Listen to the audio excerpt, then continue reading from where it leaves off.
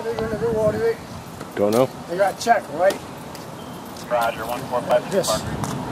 Yeah, that's crazy. We received a call from Bridgeport PD for a suspicious package that was delivered to the home of 87 Lincoln Avenue. The homeowner arrived and found a container, put it through their mail slot that contained some sort of a white product. It could have been a powdery type substance, unidentified right now. So we're in the process of getting the state police down here and DEP to gather the product and remove it and then have it investigated for its content. Did it come through the mail or just put through the mail slot? It looks like it was hand delivered through the mail slot.